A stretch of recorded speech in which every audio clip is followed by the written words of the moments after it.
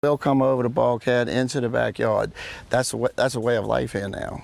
LJ Cazzo is accustomed to flooding in his Venetian Isle subdivision. I see coastal erosion and I see how fast the land is sinking away and the water's coming up. I see it all the time in the boat. His home took in 10 feet of water during Hurricane Katrina. It's now raised 17.5 feet. It took 2 years for the work to be completed. And according to new maps by the Gulf Restoration Network, his neighborhood would be in a state-designated resettlement zone by 2062. Probably need a boat to get here by then, huh?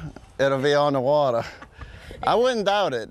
And the state's coastal master plan due to be released next year, areas that would flood more than 14 feet during a storm are deemed unsafe and a resettlement zone. That includes parts of Lower Plaquemines and St. Bernard parishes, also parts of Houma, Thibodaux, Kenner, Metairie, and even New Orleans. The state has said it will not invest in assisting people with flood risk reduction in those areas. Instead, it suggests anyone living there voluntarily relocate. But if community members are going to be safe, they need to be told directly what their flood risk is in a really clear and understandable way, and then they need to be provided with the options necessary in order to either elevate or to move. Cazzo says he understands the risk, but right now he's staying put.